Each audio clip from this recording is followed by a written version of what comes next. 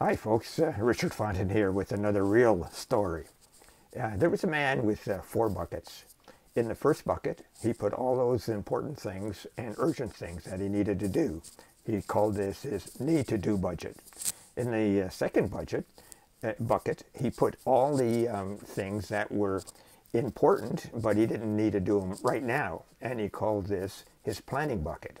And in the third bucket, he put all the things that needed to be done, but didn't have the time to do them, but somebody else could do them.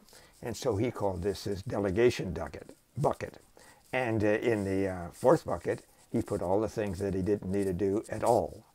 And he called this his throwaway bucket. So the moral of the story is, what bucket are you spending all your time in? Bye for now. Talk to you again tomorrow.